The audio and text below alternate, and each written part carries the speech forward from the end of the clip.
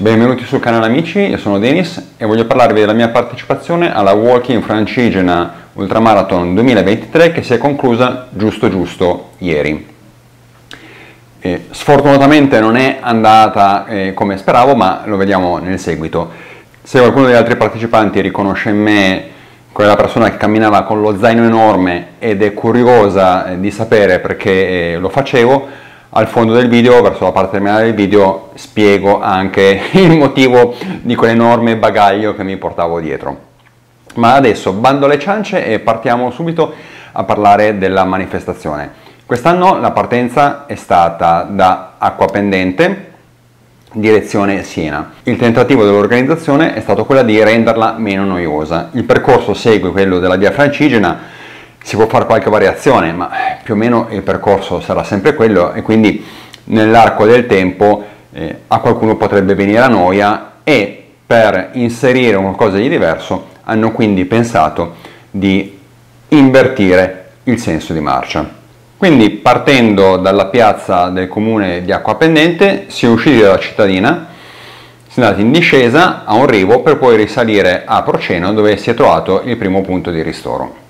Adesso siamo a poco più di 11 km nella parte in discesa che ci porterà poi alla rotabile a circa 350 metri, da cui poi ci stacchiamo per salire fino a Radicofani su un percorso di circa 8 km che ci porterà a salire di 450-500 metri, quindi una bella salitina. Già a vederlo da qui si apprezza quello che si dovrà salire con un gran caldo che c'è. Per adesso va tutto abbastanza bene.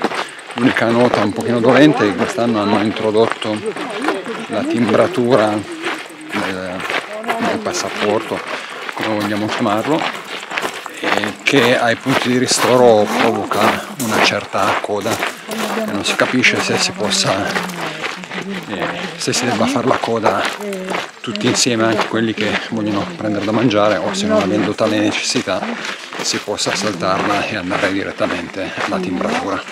Come dicevo nella clip di poco fa, a Proceno si è creato questo piccolo ingorgo. I partecipanti si sono messi in coda per poter fruire del ristoro, delle vivande e delle bevande e per mettere il timbro che da quest'anno era previsto su questo passaporto della via Francigena per attestare il passaggio nei vari punti. E io mi scuso col partecipante con cui si è creato un piccolo diverbio, perché all'inizio si era tutti su questa lunga coda, poi ci si è accorti, o almeno è sembrato che il messaggio passato dall'organizzazione fosse che chi non aveva bisogno delle vivande di mangiare e di abbeverarsi poteva saltare la coda per mettere il timbro e andare direttamente alla fine della lunga tavolata. Io così ho fatto e si è creato un piccolo diverbio con una persona che ha ritenuto gli fossi volutamente passato davanti saltando la coda. Mi spiace se è passato questo messaggio, non era la mia intenzione, c'è stato forse questo fraintendimento con quanti anche altre persone avevano inteso in questa maniera e si erano diretti direttamente a mettere il timbro.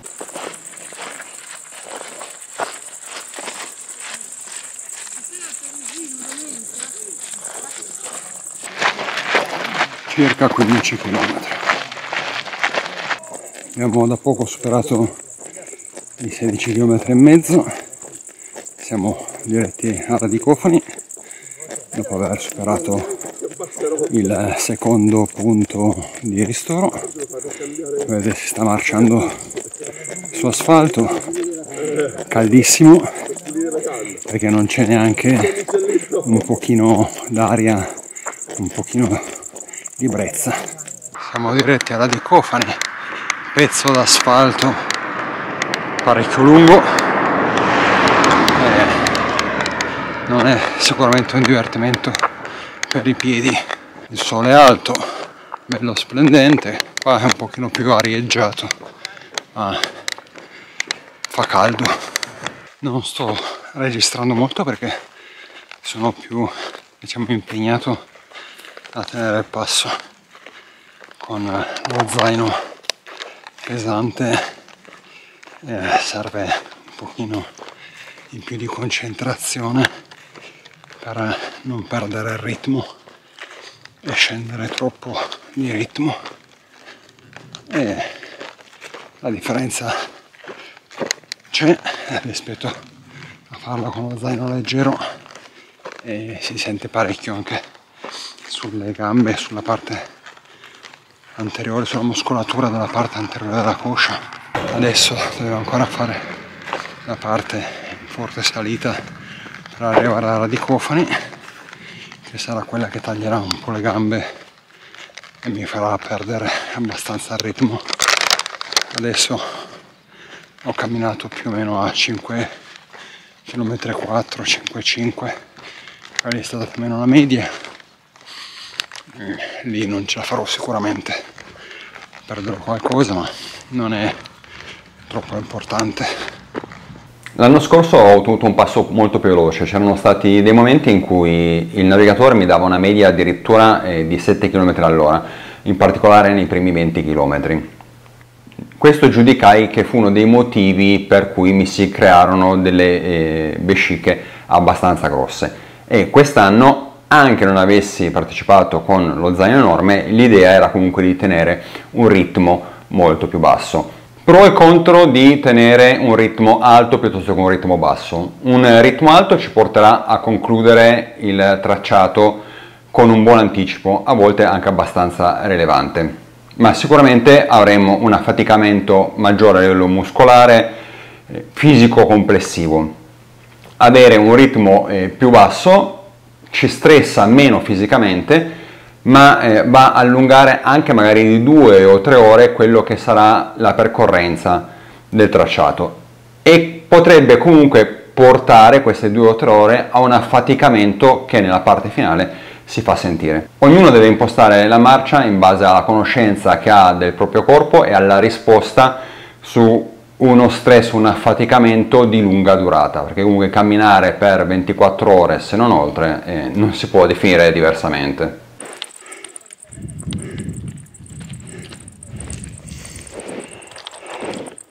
Proseguendo la salita verso Radicofani. Ok, dopo 5 ore e 58 di movimento, 6 ore e 11 complessive, siamo arrivati a Radicofani, e la salita con lo zaino e con il caldo è stata impegnativa, davvero impegnativa. In uscita da Radicofani, dicevo, la parte di salita è stata impegnativa, un po' per il sole, un po' per comunque i 16 kg di zaino in spalle. Ora c'è la discesa. Questa durezza della salita è anche uno dei motivi per cui ci sono veramente poche clip della stessa. Ero totalmente impegnato nel mantenere la concentrazione e mantenere il ritmo per salire.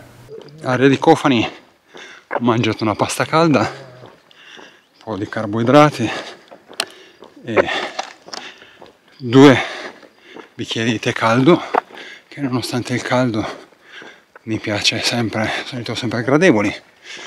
Poi ho cambiato le calze e ho dato un'altra passata di vaselina ai piedi, che si stanno comportando bene. Sono contento, nettamente meglio dell'anno scorso. Vediamo poi nel proseguio della marcia. Adesso andiamo in discesa. Salve! Sto abbastanza bene, grazie.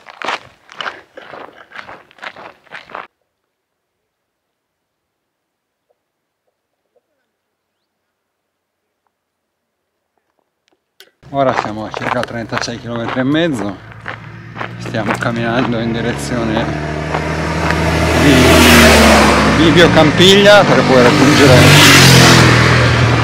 raggiungere Gallina. Come avete sentito dai rumori, stiamo camminando su un tracciato che corre a fianco alla strada. Eccolo qua. Finalmente il sole si sta abbassando, picchia decisamente meno, quindi si cammina molto meglio. Nell'arco notturno, tra le 4 e le 7 del mattino, ci sarà probabilmente la temperatura minima, che potrebbe arrivare intorno agli 8 gradi. Stamattina alle 7 c'erano 10, quindi ci vestiremo bene e camminare c'è un terracaldi.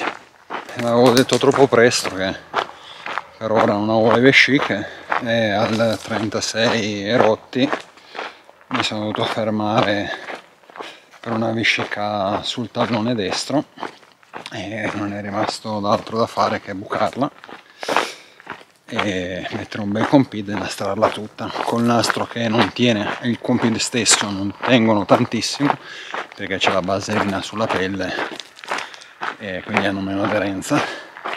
Bucarla, non bucarla, la vescica, sono tante teorie, tanto voglio dire ho ancora 85 km da fare, quindi sicuramente in questi 85 km la vescica diventerebbe più grande, poi si romperebbe facendo male, quindi tanto vale anticipare e cercare di tamponarla con un buon compid e vedere fino a quando dura. Ok, il guado semplice, quasi quasi avrei preferito un guado serio per essere giustificato a mettere i piedi in acqua.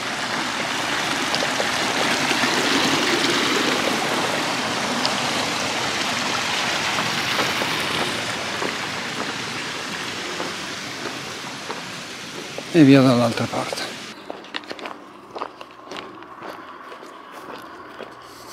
Ok, adesso sono le 7 da poco passate, non è chiaro come veramente sembra nel video, ho preferito tirare fuori la pettorina e già la frontale quasi sarà a portata di mano, tanto per adesso fa ancora decisamente caldo, le maniche lunghe della termica non servono. Sono le 21:23, ho fatto la pausa a Gallina dove nel punto di ristoro ci sono anche massaggiatori e ne ho approfittato per farmi fare un massaggio alle gambe che erano abbastanza affaticate. Il team di massaggiatori operante a Gallina non era il solo, ce n'era uno anche successivamente a un altro punto di ristoro, e scambiando qualche chiacchiera con l'organizzatrice mi spiegava che il fine era quello di sensibilizzare i partecipanti alla Walking Francigena Ultramarathon sulla necessità per uno sportivo non solo di allenarsi ma anche di prendersi cura del proprio corpo, della propria muscolatura, quindi sia con il massaggio che con la ginnastica deaffaticante. Inoltre ci tenevano a rappresentare il fatto che loro sono una scuola con tanto di certificazioni e che spesso chi passa dai loro corsi poi ha un lavoro sicuro, e mi sembra comunque un modo simpatico di pubblicizzarlo e di fornire un servizio del tutto gratuito agli atleti durante una manifestazione. Mi scuso con i massaggiatori perché ho perso il dépliant che mi è stato fornito con il nome della scuola. Se vedete questo video, cortesemente mettete nei commenti l'indicazione della scuola e del sito, comunque mi fa piacere visto che l'ho trovato comunque utile. Adesso praticamente siamo a 50 km e ne rimangono da fare altri 70. Con tanta pazienza, se sono le 21 ho messo 11 ore a fare questi 50 km. I prossimi non presenteranno i dislivelli forti che hanno presentato questi, e quindi spero che i prossimi 50 km di non metterci proprio 11 ore ma magari qualcosina di meno, e quindi mi riesca ad procedere un pochino meglio, perché vorrebbe dire arrivare a 100 km circa alle 8 del mattino e poi rimarranno 4 ore, quindi ipoteticamente verso mezzogiorno l'una dovrei essere a Siena. Da poco ho superato 60 km, eccoci qui, un altro semplicissimo guado.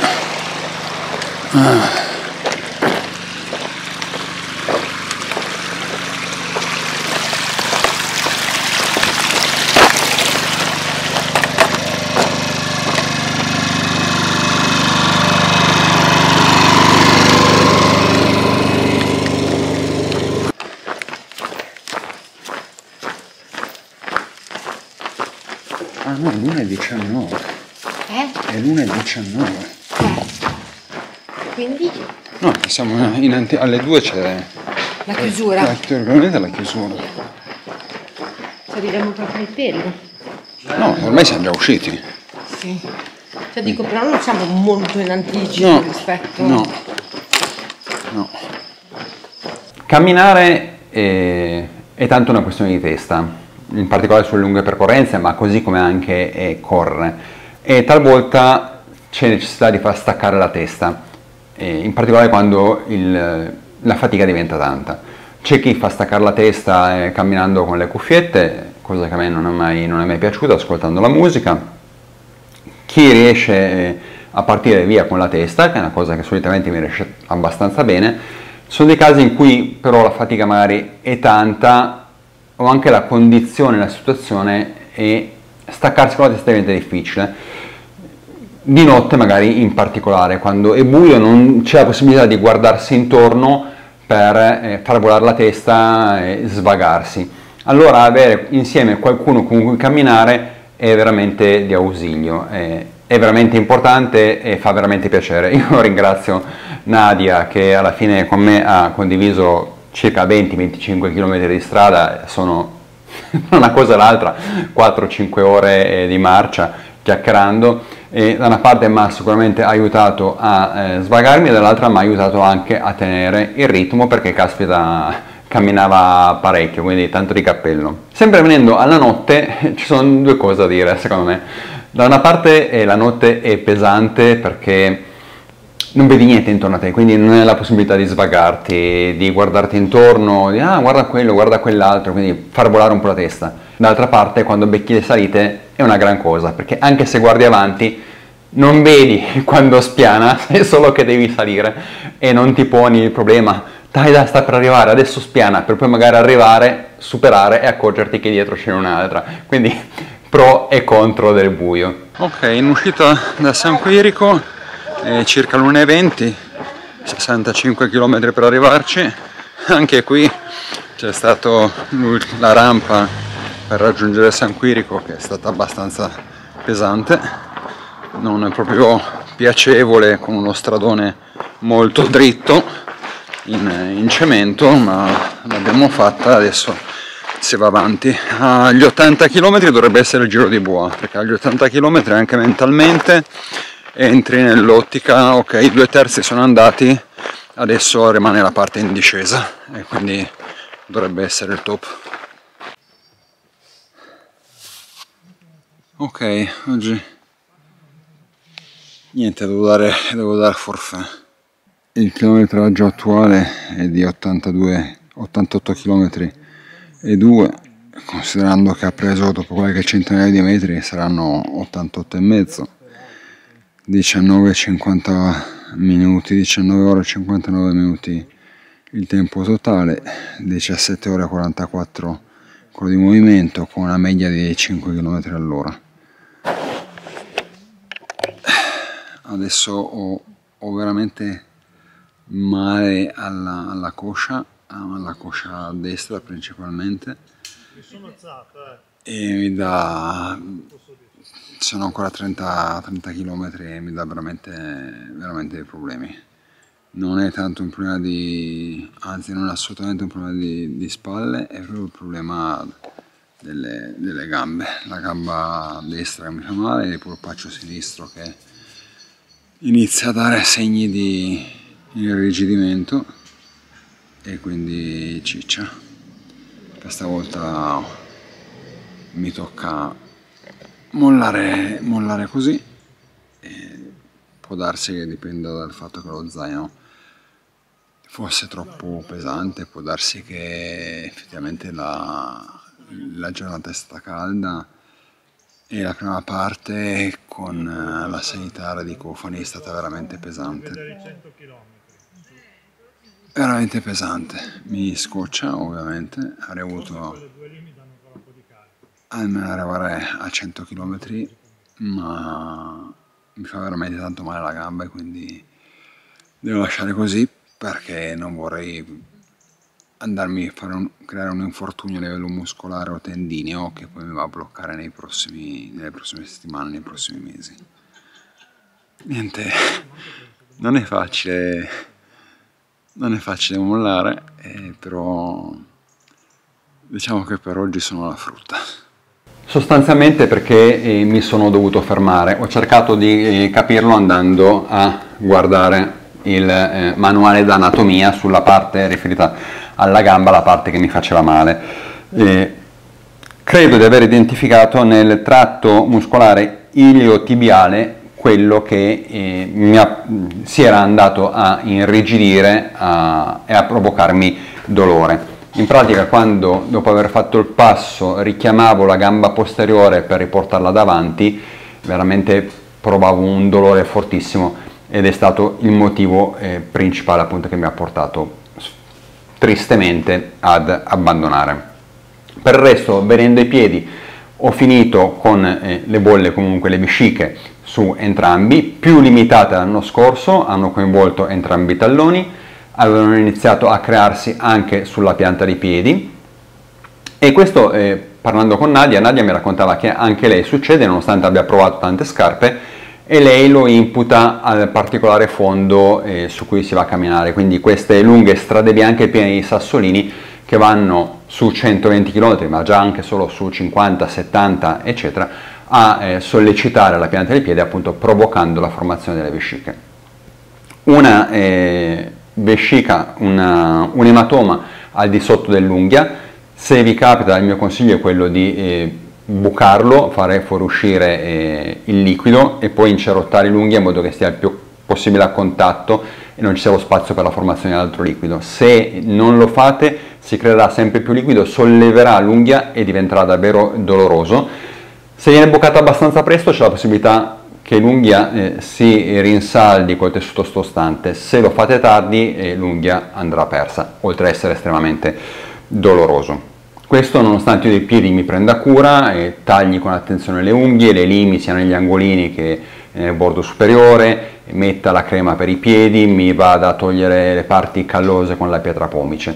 Alla fine le vesciche si formano comunque. Però una volta trattate, che per me personalmente vuol dire appunto forarle e incerottarle col compid e col nastro, dà un po' fastidio, però dopo ci si riesce a camminare, dopo un po' quasi ci si riesce a dimenticare che ci sono, mentre invece sfortunatamente del dolore muscolare non ci sono riuscito perché proprio mi impediva di camminare e nel proseguo probabilmente mi avrebbe fatto zoppicare fino ad andare a fermarmi. Per i curiosi spiego ora perché avevo questo zaino enorme. Allora, io sono un appassionato di trekking, sono anche un appassionato di survival, di cui sono diventato istruttore da un paio d'anni e di alcune questioni in merito a quello che è l'ambiente militare. Lo zaino che aveva sulle spalle era uno zaino che mi è stato prestato da un amico e che stavo recensendo. E mi sono detto cosa c'è di meglio che portarselo sulle spalle per 120 km per poter dire se calza bene, se lo si porta bene, piuttosto che no. E voi direte, ma tu sei svitato. Possibile. L'altro motivo è perché mi piace essere preparato a portare carichi abbastanza pesanti su lunghe distanze per sopperire a eventuali imprevisti. Un anno in Finlandia, lungo l'Urokekkonen reitti, uscito da un parco, scoprì che quello che io credevo essere un villaggio sulla carta topografica è in realtà un semplice campeggio e che l'unico servizio autobus disponibile era quello realizzato dal postino che passava quando e se c'era posta. Quindi l'unica scelta che mi rimase fu quella l'indomani di partire con uno zaino che pesava intorno ai 25 kg, certo che in 2 giorni avrei coperto quei 60 km che mi distanziavano dalla città più grande e più vicina. Un altro dei motivi è che fortunatamente ai miei familiari piace fare trekking, quindi quando facciamo delle uscite di 2 o 3 giorni mi trovo a dovermi caricare di parte del bagaglio che per l'età, per la costituzione non possono portare loro, e quindi devo inserire nel mio zaino. E generalmente quando siamo tutti insieme il mio zaino alla fine oscilla tra i 24 e i 30 kg. Lo potete vedere ad esempio sul canale, c'è il video dell'ultima escursione, l'ultimo trekking fatto a settembre in Svizzera. Per quanto riguarda la mia partecipazione, per come l'ho vissuta io, che mi ero proposto un obiettivo abbastanza ambizioso, ossia coprire 120 km con 16 kg sulle spalle, obiettivo che poi non ho colto fermandomi all'80° chilometro, devo dire che mi è spiaciuto, ma una piccola soddisfazione c'è comunque, perché 88 km con quel peso sono comunque tanti, si sente la differenza da passare da uno zainetto normale intorno ai 5-6 kg a 16 kg, e quindi sono moderatamente soddisfatto. In rete non mi sembra di aver letto di marce zavorrate così lunghe, e quindi mi dico che tutto sommato, non dico che non ho fatto proprio schifo, ma provo a mitigare lo sconforto dicendomi che se forse non ci fossero stati i dislivelli di Radicofani e San Quirico, ma un percorso magari più pianeggiante come quelli dove solitamente si fa racking,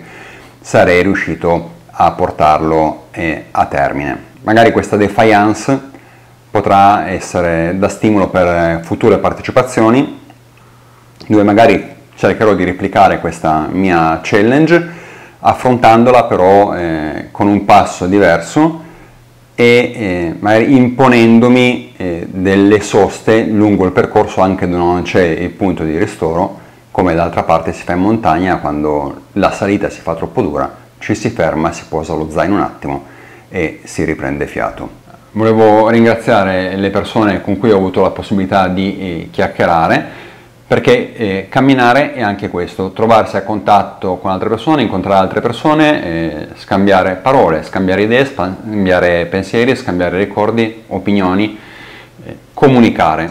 È sempre bello e sempre piacevole. Ringrazio in particolare quei 2 partecipanti, quelle 2 persone che mi hanno riconosciuto perché seguono o comunque hanno visto i video del canale, cosa che mi ha stupito visto l'esiguo pubblico dello stesso, ma mi ha fatto davvero piacere. Ringrazio i tantissimi volontari che rendono possibile questa manifestazione, e che altro dire, partecipatevi perché vi renderete conto che la fanno delle persone qualunque, delle persone normalissime, sopperendo con la testa agli acciacchi, alle difficoltà che si possono trovare lungo il tracciato, perché la nostra testa ci permette di superare tantissime cose. Se il video vi è piaciuto mettete like, condividetelo, se volete rimanere aggiornati sulle prossime pubblicazioni iscrivetevi al canale, clic sulla campanella per ricevere una notifica quando un nuovo video verrà pubblicato. Alla prossima!